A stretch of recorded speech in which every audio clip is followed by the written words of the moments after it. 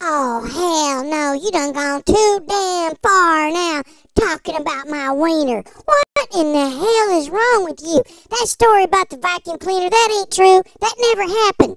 And you can't prove it, so I don't know why you even saying this stuff, trying to embarrass me. I ain't gonna take it.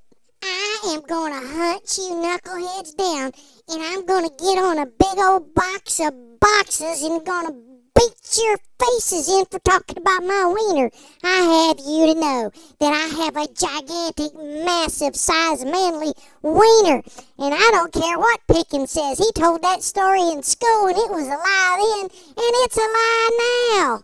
And it ain't funny nohow. My doctor said I have a glandular disorder, and according to the size of my body and the ratio using the Ford ratio factor, he said that I'm actually kind of big for my size, so there. Y'all make me so damn mad, I don't even know what I'm gonna do.